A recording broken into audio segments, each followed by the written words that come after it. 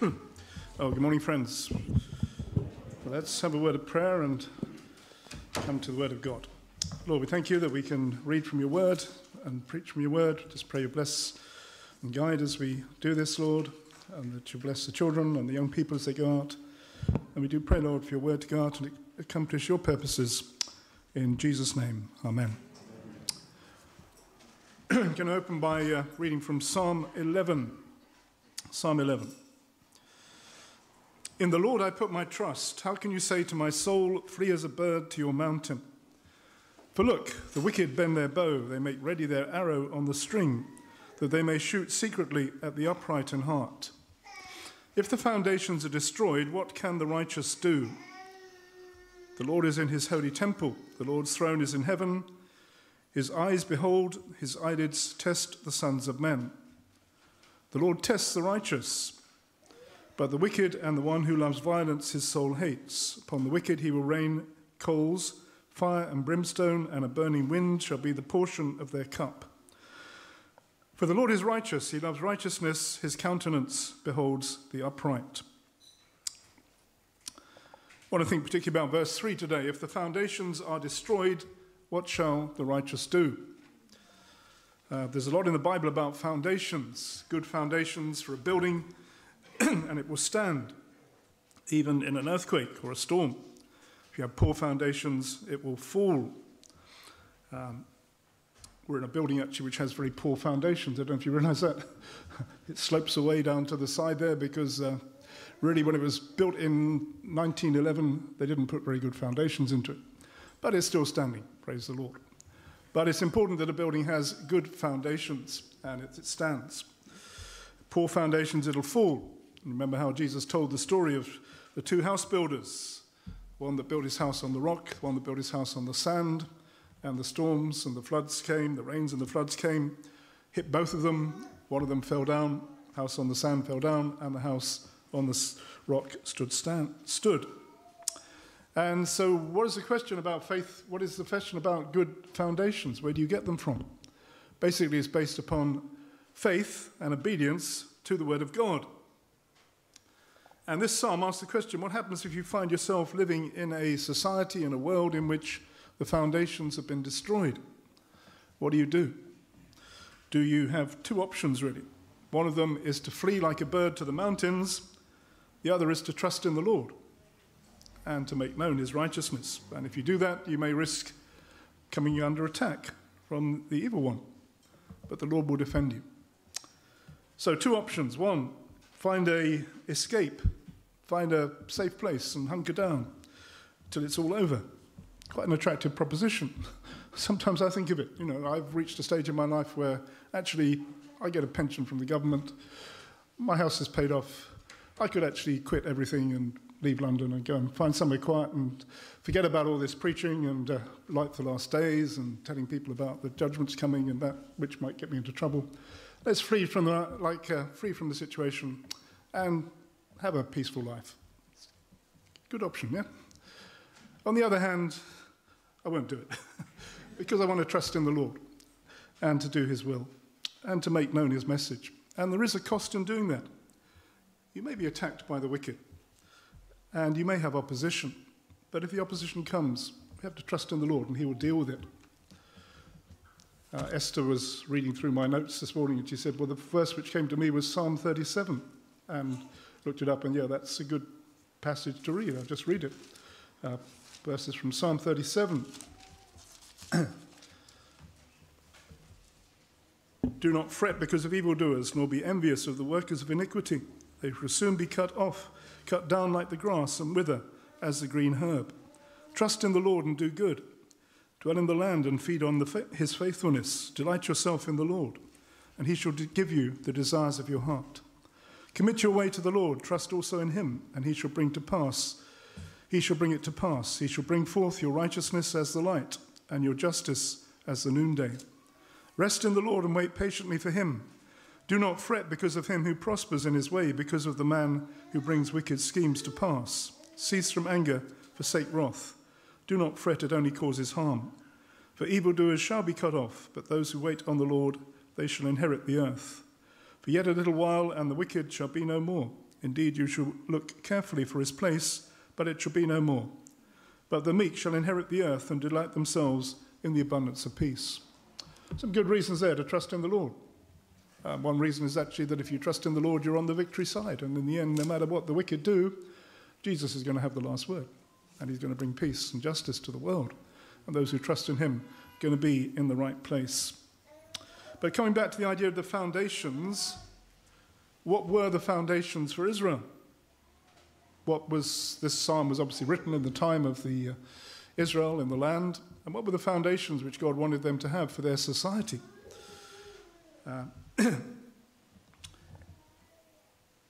When you read in the history of the Joshua going into the land, you see that after the entrance of the land of the Israelites into the promised land, the defeat of their enemies, their society was based upon the Torah, the law of God. And it was said that this was a feasible option. It wasn't something impossible, something they could do.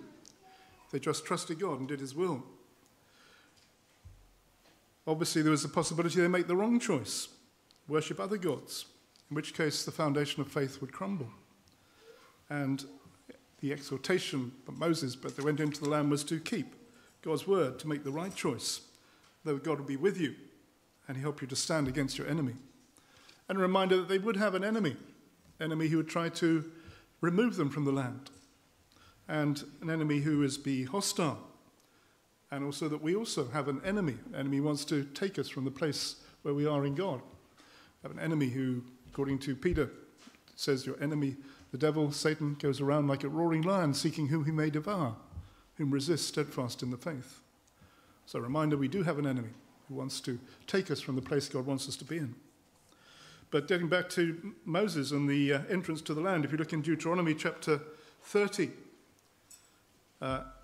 just before they go in, Moses says, "See, I've set before you today life and good, death and evil, in that I command you today to love the Lord your God, to walk in his ways, to keep his commandments, his statutes, his judgments, that you may live and multiply. And the Lord your God will bless you in the land which you go to possess. But if your heart turns away so that you do not hear, and are drawn away and worship other gods and serve them, I announce to you today that you will surely perish. You shall not prolong your days in the land which you cross over the Jordan to go in and possess. I call heaven and earth as a witness today against you, that I've set before you life and death, blessing and cursing. Therefore choose life, that both you and your descendants may live, that you may love the Lord your God, that you may obey his voice, that you may cling to him, for he is your life and the length of your days, and that you may dwell in the land which the Lord swore to your fathers, to Abraham, Isaac, and Jacob, to give them." That's the foundation which God wanted them to have, to walk in the ways of the Lord, not to turn away and serve other gods, but to serve and worship the Lord your God, and to keep his commandments and to cling to him. And if you do that, he says you're going to dwell in the land, you're going to be safe, I'm going to protect you, I'm going to keep you, and you're going to dwell in peace and safety in the land which God gave to you. And when Joshua goes into the land, he hears from the Lord in chapter 1. Be strong and of good courage. This is Joshua chapter 1, verse 6. Be strong and of good courage, for to this people you shall divide as an inheritance the land which I swore to their fathers to give them. Only be very strong and courageous, that you may observe to do according to the law which Moses my servant commanded you. Do not turn from it to the right hand or to the left, that you may prosper wherever you go. This book of the law shall not depart from your mouth, but you shall meditate in it day and night, that you may observe to do according to all that is written in it. For then you'll make your way prosperous, then you'll have good success. Have I not commanded you, be strong and of good courage? Do not be afraid, nor be dismayed, for the Lord your God is with you wherever you go. Pretty clear instructions, aren't they? And God tells him how to prosper in the land, how to be blessed in the land. Do everything according to the law which Moses, my servant, commanded you. Don't turn away from it. Don't go from the left to the right. Don't follow other gods. It says even meditate on it day and night. Think about it. Let it be part of your life. And that's the whole idea of the Shema and the blessing which God gave, to think about it, to bless the Lord and to think about his word and to teach your children. And let it be the guide for your actions as you go into your home, as you go out into the community, whatever you do, let it be done by the Lord. Let the Lord be the guiding of you. And be strong and courageous. For the Lord is with you, and he will be with you wherever you go. And we see that when Joshua went into the land after the first battles, he gathered the people together at a place called Gilgal, and he read to them the book of the law. Joshua chapter 8. Now Joshua built an altar to the Lord God of Israel in Mount Ebal, as Moses, the servant of the Lord, had commanded the children of Israel, as it is written in the book of the law of Moses, an altar of stone, whole stones, over which no man has wielded an iron tool. And they offered on it a burnt offering to the Lord and sacrificed peace offerings. And there in the presence of the children of Israel he wrote on the stones a copy of the law of Moses, which he had written. Then all Israel with their elders and officers and judges stood on either side of the ark before the priests, the Levites, who bore the ark of the covenant of the Lord, the stranger as well as he who was born among them. Half of them were in front of Mount Gerizim, half of them in front of Mount Ebal, as Moses said. The servant of the Lord had commanded, as Moses, the servant of the Lord, had commanded before, that they should bless the people of Israel. And afterward he read all the words of the law, the blessings and the cursings, according to all that is written in the book of the law. There was not a word of all that Moses had commanded which Joshua did not read before all the assembly of Israel, with the women, the little ones, and the strangers who were living among them. He read them all the words which Moses had given to them. And he said, this is going to be what you guide. This is going to be the foundation for your society. Notice also he read all the words which Moses had commanded, and there was not a word which he did not read before the assembly of Israel. One of the things which modern Jews say is that when God gave the law to Moses, he also gave the oral law, the unwritten law. Not a mention of that anywhere in the Hebrew Scriptures. In other words, it's a fiction which was made up later. What God was based upon was the written law, not anything else. And God said that if you walk according to this written law, then God will bless you in the land. And that'll be the foundation for your society. And we read that in the beginning it was so, till the death of Joshua. And after the death of Joshua, they began to depart from it. You go to the book of Judges. The book of Judges is one of the saddest books in the Bible. It has some of the stories which actually pretty much X-rated, which you wouldn't want to read to your children. But they tell about how the decline came from walking in the ways of the Lord to doing what they thought was right. In fact, it says everyone did what was right in his own eyes. Judges chapter 2, it says, so the people served the Lord all the days of Joshua, all the days of the elders who outlived Joshua, who had seen the great works of the Lord which he had done for Israel. Now Joshua the son of Nun, the servant of the Lord, died when he was 110 years old, and they buried him within the border of his inheritance in Timnath-Heres, in the mountains of Ephraim, on the north side of Mount Gaasa.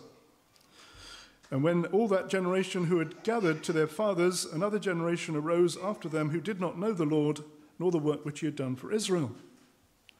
Then the children of Israel did evil in the sight of the Lord and served the Baals, and they forsook the Lord God of their fathers, who brought them out of the land of Egypt, and they followed other gods from among the gods of the people who were all around them. They bowed down to them, they provoked the Lord to anger, they forsook the Lord and served Baal and the Ashtoreths.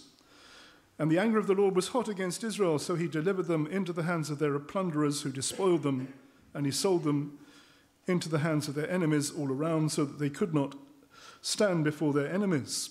Whenever they went out, the hand of the Lord was against them for calamity, as the Lord had said, and as the Lord had sworn to them, and they were greatly distressed.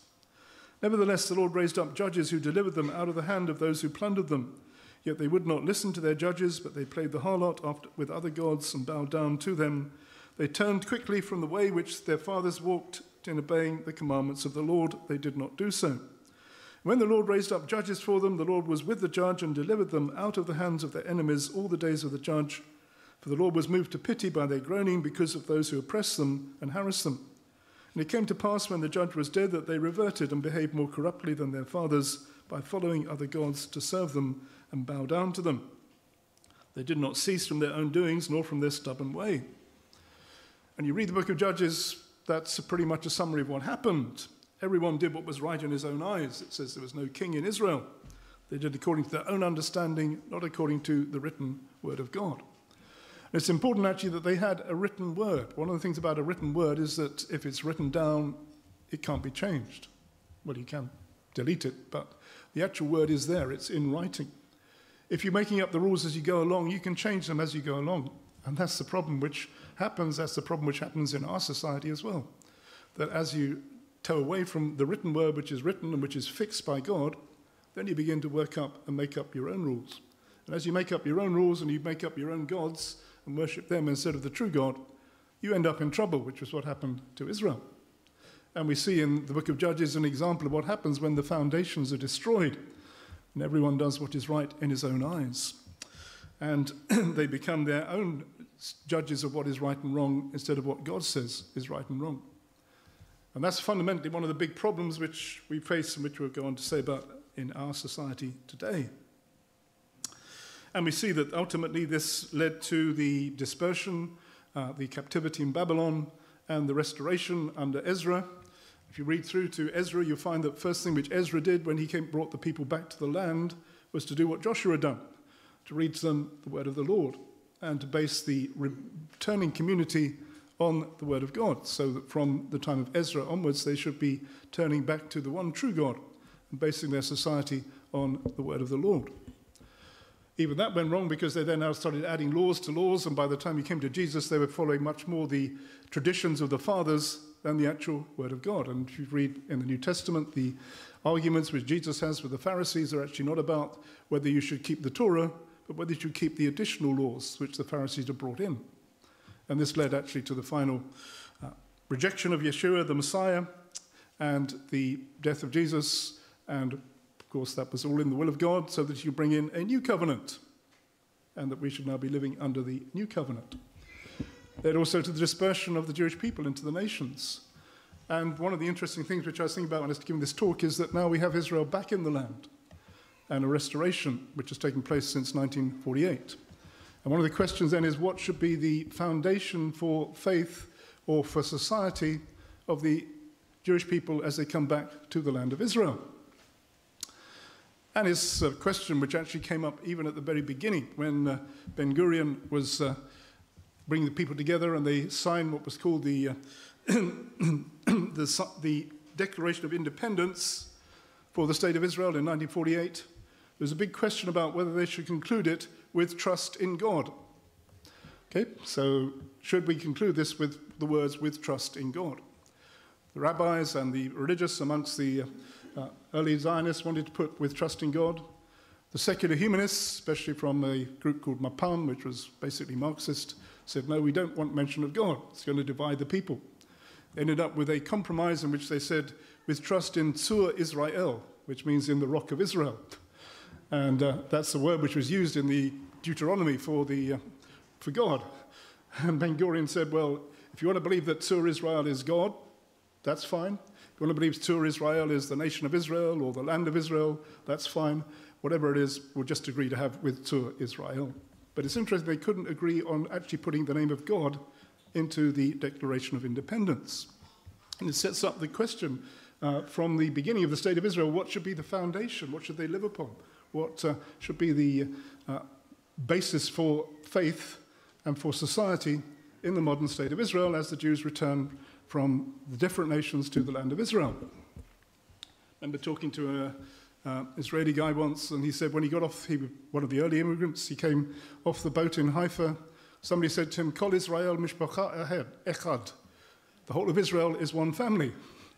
He said he spent the next 20 years finding out that that wasn't the case. That actually there are two families or three families or different families which are striving to have the basis for faith in the modern State of Israel. The secular and the Orthodox and the ultra-Orthodox.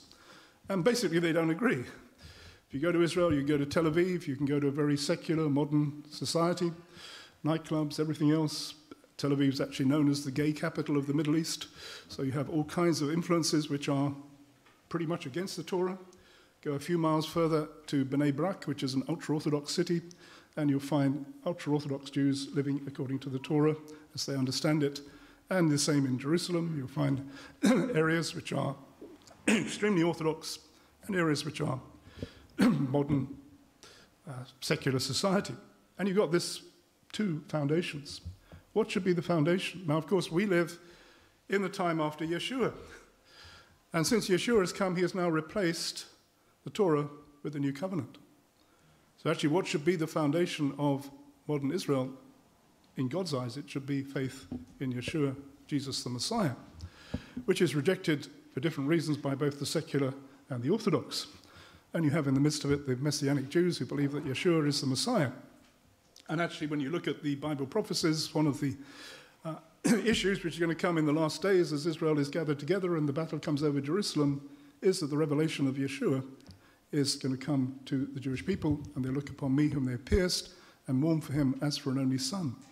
But in the meantime, there's this battle, if you like, on what should be the foundation for Israel. Should it be secular humanism, basically? Should it be Orthodox Judaism or some other brand of Judaism? And it's a battle which is going on. And the answer actually is it should be neither. It should be Yeshua, Jesus the Messiah. And you should pray for the Jewish people and for the Messianic Jews who are claiming this message, groups like One for Israel, which are effectively telling Jewish people how Yeshua is the Messiah and the answer. But we don't live in Israel, we live in Britain. So what about Britain? How does it apply to us? Now you'd say that many people think of England as Britain as a Christian country. Is it a Christian country? Yes and no. Fundamentally, this is a country which has been heavily influenced by Christianity. You can't deny that. In the 1870s, I think there was they did a survey, they found out that 70% of the population went to church on Sunday.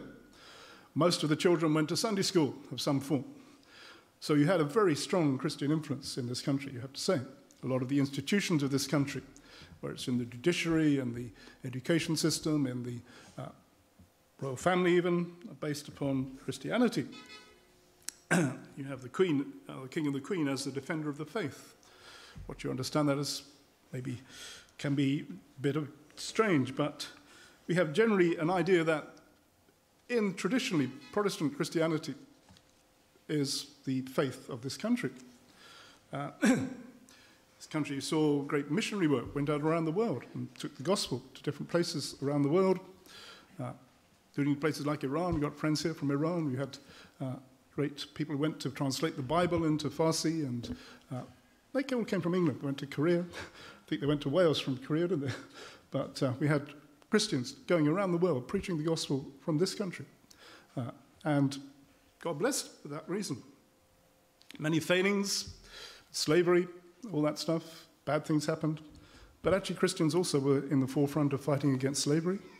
And we had nominal Christianity, a lot of hypocrisy. But you have to say that the base was Christian. And, you know, I grew up in the 50s. I went to Bedford School. I remember that most of, every day we had assemblies in which we sang Christian hymns. They said Christian prayers. RE was all Christian. I was vaguely aware that there were people who followed other religions, but I didn't know much about them. And it wasn't really an option. It wasn't anything I considered. When I was 13, I was confirmed in the Church of England, and that was what you did. And I was sort of vaguely, I was actually at that time, I was quite searching for God. When it came to the punch and the bishop laid hands on me and said, receive the Holy Spirit, and nothing happened, I began to kind of lose interest. And by the time I was in the sixth form, I was studying French and German and reading lots of literature, which is actually quite anti-Christian, especially French existential philosophy.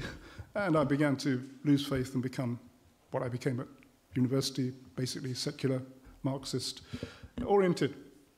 But basically, you have to say that the structure of society was Christian. Also, it was expected that it was understood. Nobody questioned that marriage was between a man and a woman. I was vaguely aware there was something called homosexuality because when I was in the boarding school, I became a boarder at the school at 13 years old, and the head of the house used to give us a sex lecture. And in the course of the sex lecture, he mentioned something called homosexuality, which I was a bit confused about. He said, basically just said, don't do it. But, you know, it was not something which was really aware of. And certainly nobody ever heard anything about transsexuality. It was just not there. And the understanding was that, you know, basically, obviously people could break commandments in sex, but the rule was one man, one woman married to each other should be the basis of a sexual union, having the children. That was understood. But then things began to change. Time I went to university in the mid-60s, we were into the 60s and all the changes which were taking place then. Sex, drugs and rock and roll, and that became part of my lifestyle as well. And we saw also the Beatles going to India and bringing in ideas of Hinduism and yoga and all that stuff. Bob Dylan singing "The Times Are A-Changing." And I thought, yeah, the times are changing. Let's change from this traditional society. Let's have a new world order, a new kind of society in which we will live according to new laws. And they brought in new laws about homosexuality, about abortion. And we saw a gradual change in society, which has had huge implications for modern times. And that's really where we're at today, isn't it? And we saw that the BBC, for example, was actually based upon it with a charter, and it had a Christian basis. If you go into the BBC building near All Souls in Langham Place today, you'll find it has a plaque in Latin, so that probably no one reads it, but it says, "Finally, brethren, whatever things are true, whatever things are noble, whatever things are just, whatever things are pure, whatever things are lovely, whatever things are of good report, if there's any virtue, if there's anything praiseworthy, meditate on these things." So it should have basically, that's obviously, if you know that's a verse from Philippians, they should do what's praiseworthy and good and Christian. And by the time we got to the mid-60s, the BBC became a major channel of anti-Christian propaganda, all kinds of hostile things coming up. Mary Whitehouse, anybody remember her? She was campaigning for cleaning up TV, getting rid of all the filth and all the anti-God and anti-Christ stuff which was coming through. And she was largely ridiculed and mocked and dismissed by those who were running the organization. And as you see, these things were happening, so the foundation of faith was being destroyed. So basically, although even by the time I was a young person, much of Christianity was nominal, it was fundamentally Christian. By the time this process had completed, which we are now, we see that the Christian base has been more or less destroyed. And we see also that the church has lost its faith. Much of the church today preaches liberal theology, accepts evolution, says no to creation, no to miracles, no to prophecy. Even the divinity of Jesus is in question, and the virgin birth, the resurrection, some of the churches are questioning that. And as far as the second coming is concerned, forget all about it. Don't even mention it. And yet we see the fact that we're living in a time when all the prophecies are coming to pass, and it should be high on the agenda. But we see so much of the church today has gone away from the roots, which are the foundation.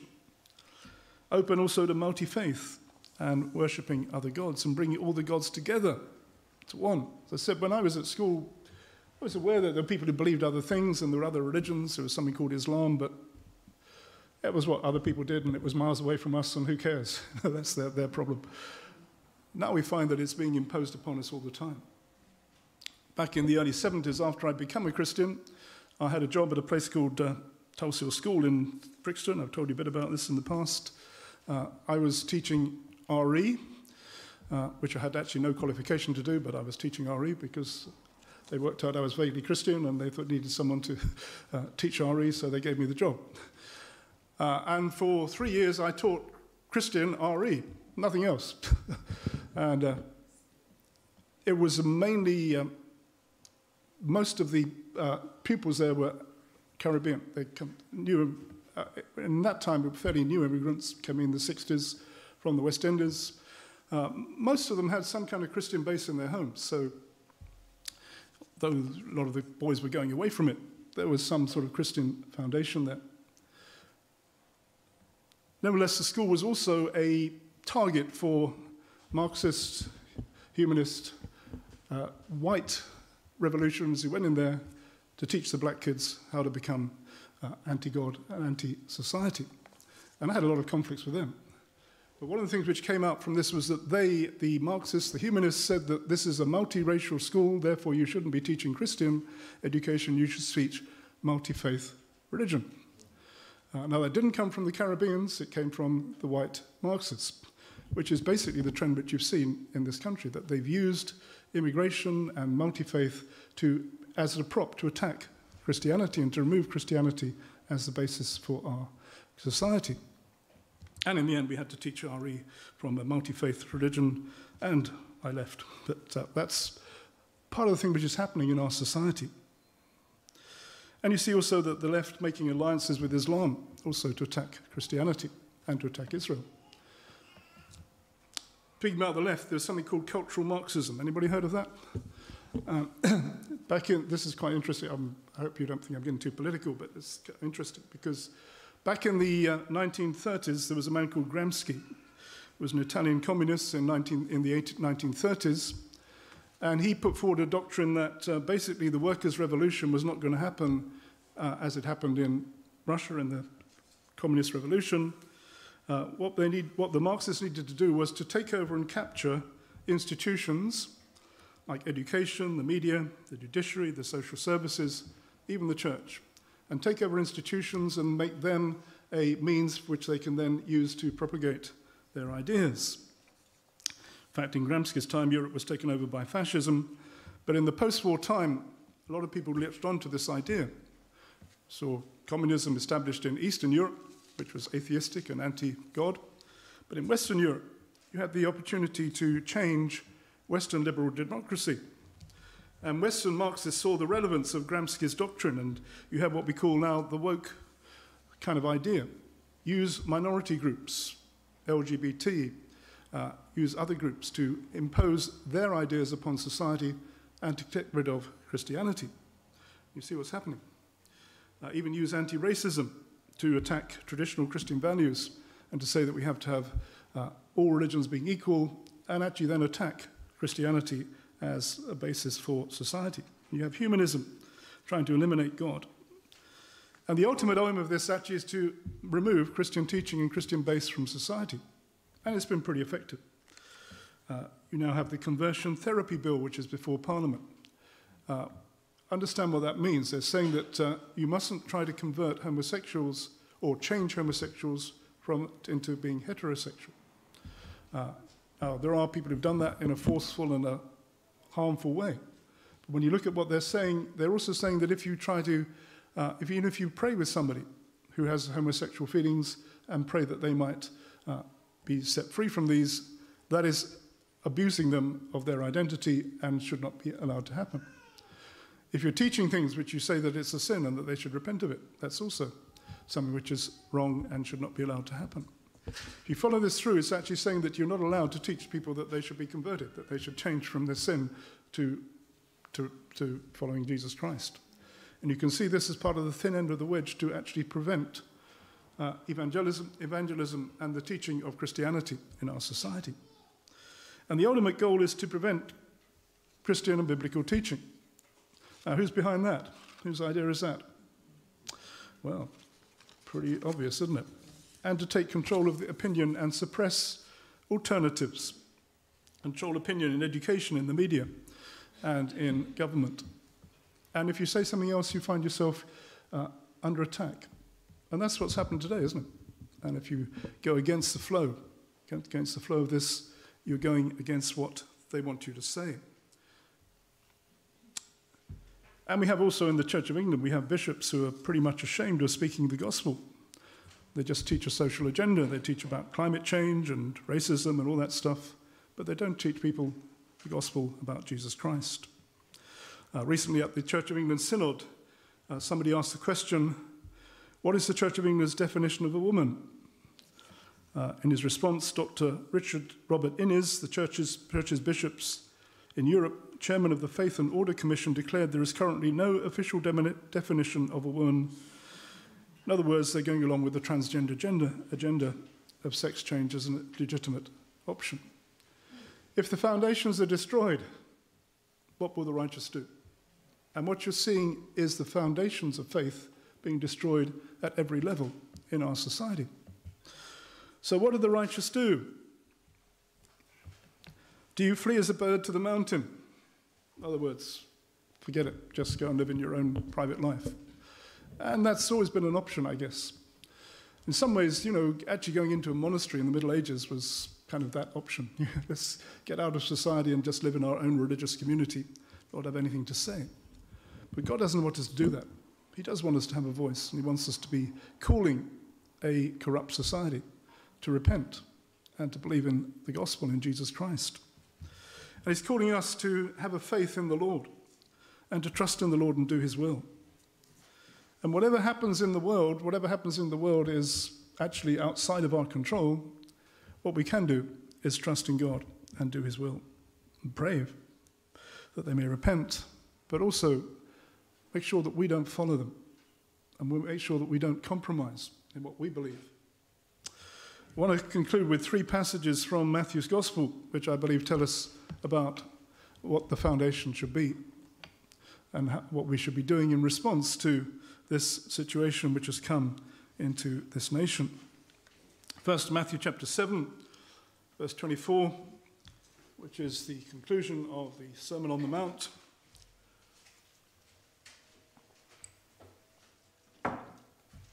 Where Jesus says, "Therefore, whoever hears these sayings of mine and does them, I will liken him to a wise man who built his house on the rock.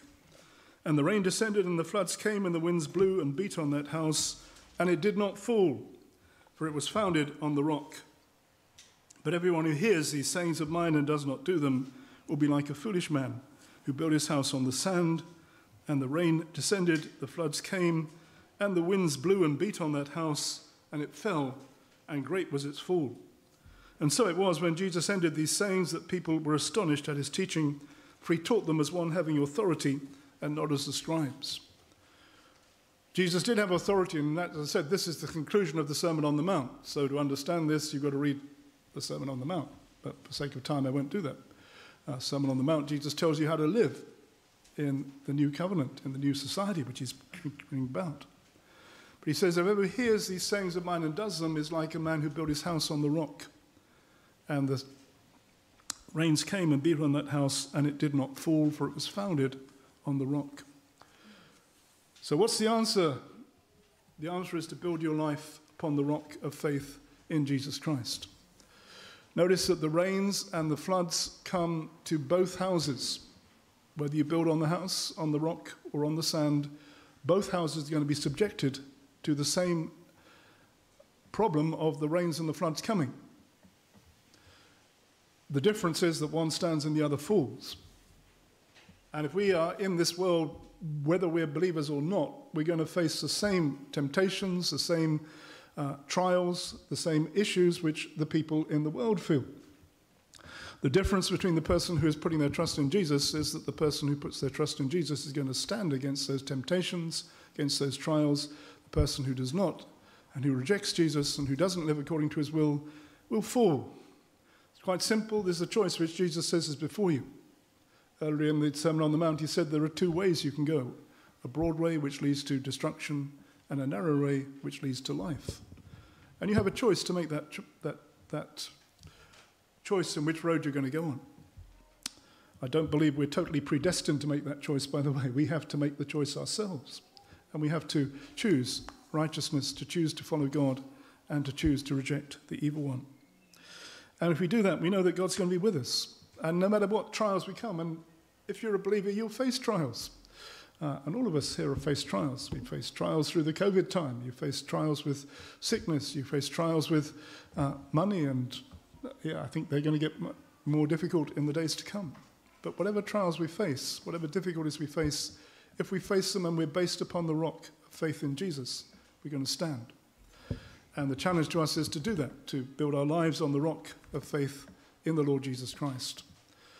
And I can testify that although I've sometimes bidded to temptation and done what's wrong, if you repent and believe the gospel, God's going to be with you and help you through it. And God's going to give you grace to continue and to stand in these days.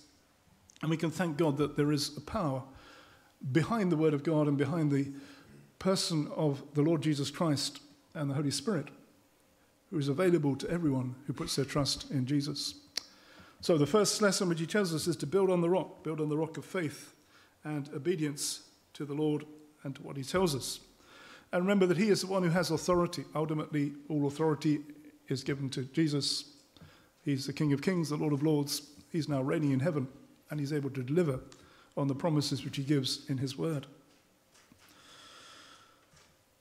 Second passage from Matthew's Gospel, in Matthew chapter 16, verse 13, about building the church on faith in the Lord Jesus.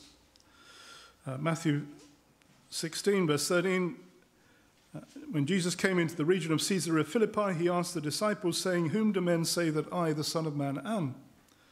So they said, "Some say John the Baptist, some Elijah, some Jeremiah, or one of the prophets." He said to them, "But who do you say that I am?" Then Peter answered and said, "You are the Christ, the Messiah, the Son of the living God."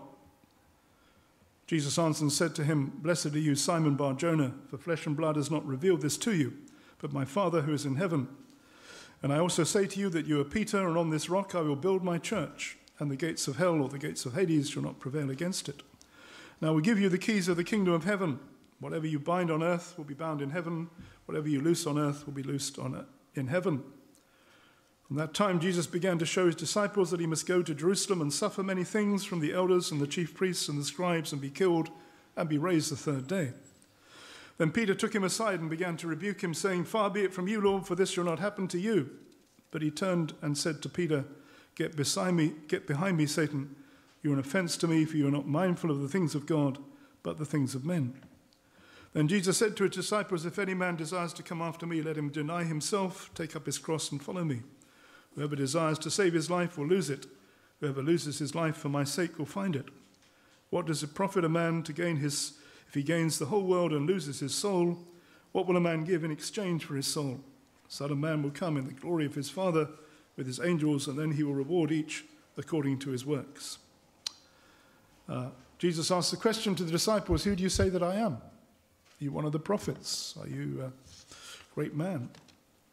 And Simon answers, "You are the Messiah, the Son of the living God." And Peter says that this is something which has been revealed for you from heaven. It's not just your opinion. This is the truth. This is what God has revealed to you, that Jesus is the Messiah, the Son of the living God.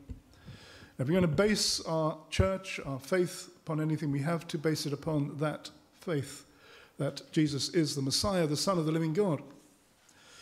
And Jesus says that you are Peter, on this rock I will build my church.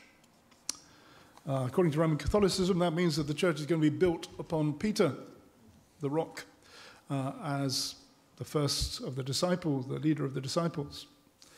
But actually, if you look in the original Greek, you'll find that the word for Peter is Petros, which actually means a small pebble.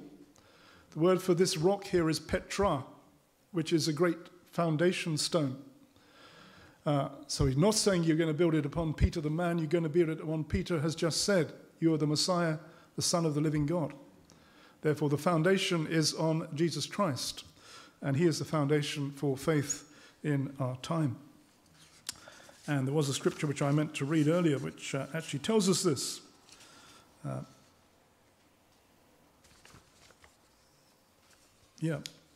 missed this one out. Can you go back to it? Says in Corinthians, 1 Corinthians 1, verse 19. Stop from there. You are God's fellow workers, you are God's field, you are God's building. According to the grace of God, which was given to me as a wise master builder, I have laid the foundation, and another builds on it. But let each one take heed how he builds on it. There is no other foundation can anyone lay than that which is laid, which is Jesus Christ. If anyone builds on this foundation with gold, silver, precious stones, wood, hay, straw, each one's work will become clear, for the day will declare it, because it will be revealed by fire, and the fire will test each one's work of what sort it is. If anyone's work which he has built on it endures, he will receive a reward. If anyone's work is burned, he will suffer loss, but he himself will be saved, yet so as through fire. There's no other foundation which anyone can lay than that which is laid, which is Jesus Christ. And going back to Matthew, Jesus Christ has told us that the foundation also involves believing that he will die, literally a death on the cross, and rise from the dead. Peter's first reaction was to deny that could happen, but it was going to happen. And Jesus goes on to say, if you want to follow me, you've got to deny yourself, take up your cross and follow me. You've got to come back to the cross, always come back to the cross. That's where the transaction took place, which determines whether we go to heaven or hell. that when we believe on the Lord Jesus Christ and accept him as Saviour. So he says there's no other foundation you can build except Jesus Christ. And he also says that we preach Christ crucified. To the Jews, a stumbling block. To the Greeks, foolishness. To those who are called, both Jews and Greeks, to Christ, the power of God and the wisdom of God. So it comes back to Jesus Christ and him crucified. Crucified, died for our sins, and rose from the dead. There's no other foundation you can build upon. And if the church goes away from that foundation, it's not a church anymore. It's finished. It's a religious organization. And we have a lot of religious organizations, unfortunately, up and down through the country, which are not based upon Jesus Christ and him crucified. And if they're not based on Jesus Christ and him crucified, in the end, they will disappear.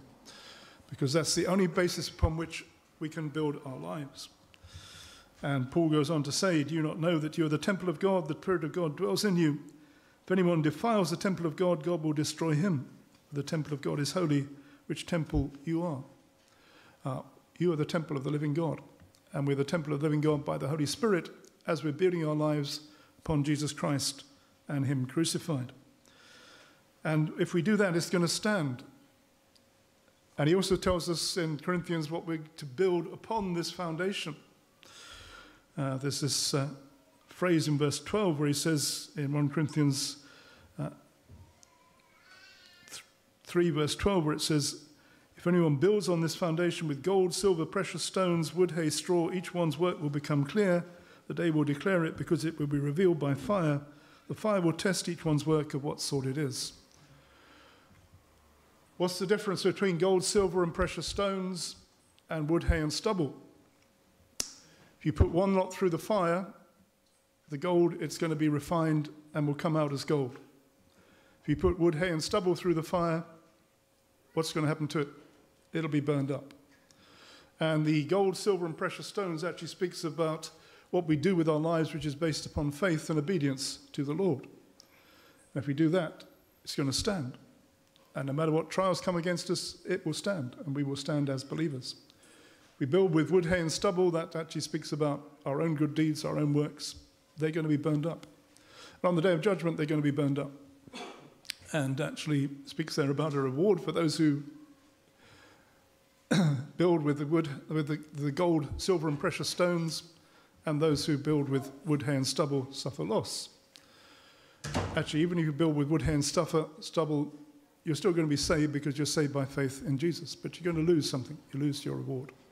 And what God wants us to do is to build with faith, using faith and obedience to the Lord on the right foundation.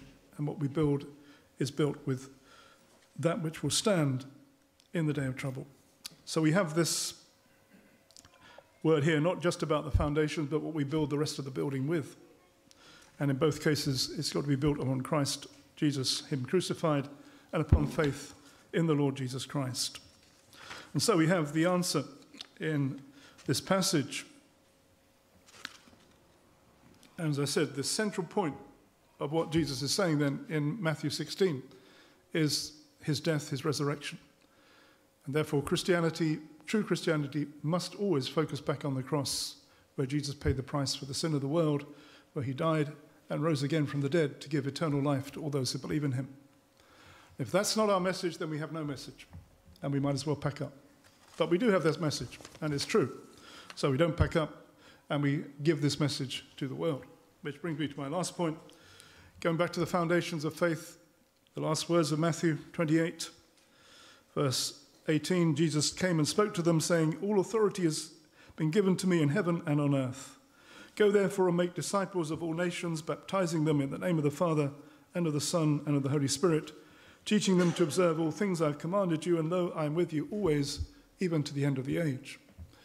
Jesus promised here he's going to be with you even to the end of the age. He's going to be with you now as we approach the end of the age. And he tells us to go in his name and to preach the gospel, to tell people about Jesus. He says, all authority, heaven and earth, has been given to me.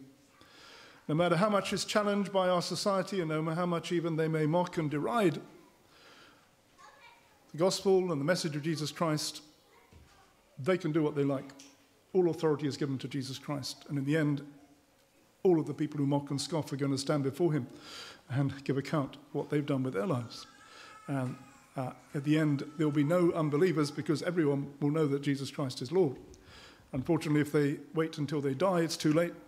And they know that Jesus is Lord, but they know that they've missed it. And they end up forever separated in hell, which is not what God wants for us. He wants us to be ready to meet with the Lord so that we can have eternal life in him. But he tells us to go and preach the gospel and to make known the message of Jesus Christ. And you can do that whatever the situation in society. It actually doesn't matter if the society is an anti-Christian one, as in China or in Iran or in other countries. It doesn't matter if the authorities are as anti-Christ as you like. You can still share the gospel. It may cost you your life, but you can still do it. So it's an option which is always there before the Christian church. And Jesus says to go and to make this message known. So don't run like a bird to the mountain, don't flee away, but stand firm and trust in the Lord and do his will. And make known his message. And if we have a purpose here at Bridge Lane, is to make known the message of Jesus the Messiah to the people around about us, share the gospel, tell them that Jesus is Lord, and encourage them to put their faith in Jesus Christ.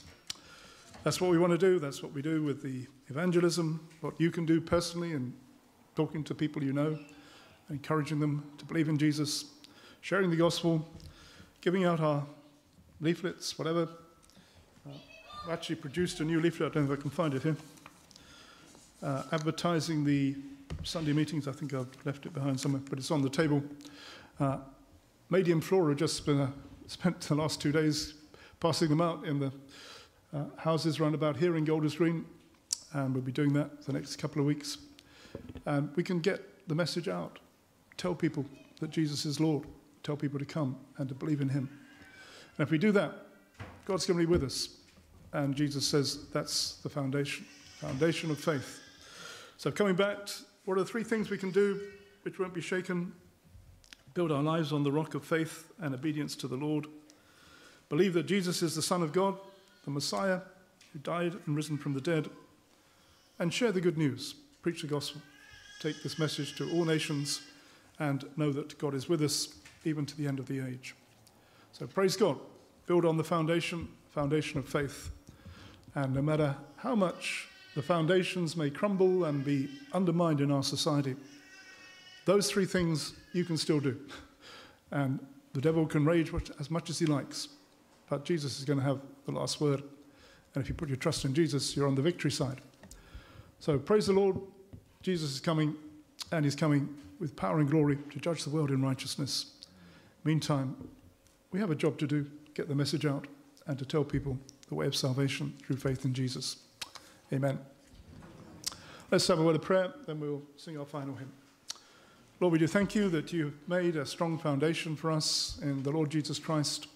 And as we see the crumbling of the foundations in our society, even in much of the church, the visible church, we pray, Lord, that you help us to build our lives on the rock of faith and to obey you, to do your will. And we pray you help us also, Lord, to take the message out to the world, and the people will be saved through faith, repentance and faith in the Lord Jesus Christ. We ask this in Jesus' name. Amen.